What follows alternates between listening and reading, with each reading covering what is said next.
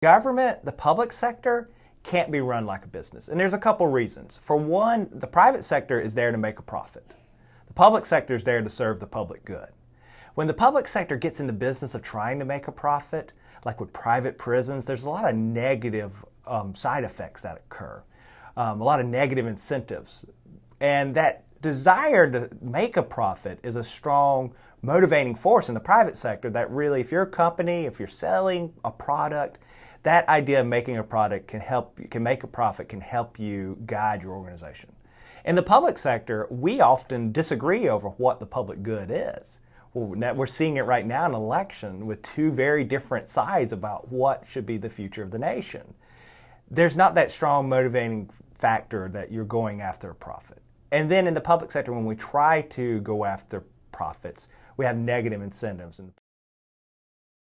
For example, with a private prison as compared to a prison directly run by the government, the private industry that's running the prison has a lot of incentives to keep people in jail because that's how they're making a profit. Whereas with government running the prison, there's a whole host of incentives for the public good where you have people serve their time for violating laws, but then going out and contributing to society again.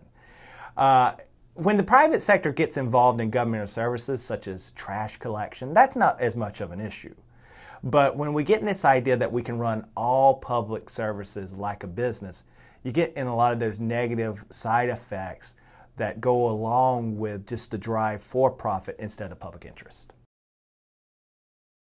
The public good is really something that can't be clearly defined.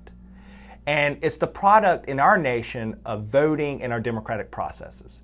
And when you look at the difference between private and public and run government like a business, that idea of the public good is really important because at the end of the day, the public good for a city, a county, a state, and the nation overall, it's what we decide through our elections, through our democratic processes, through voting in people to legislative bodies, voting for the president, all the way down to voting for the local mayor.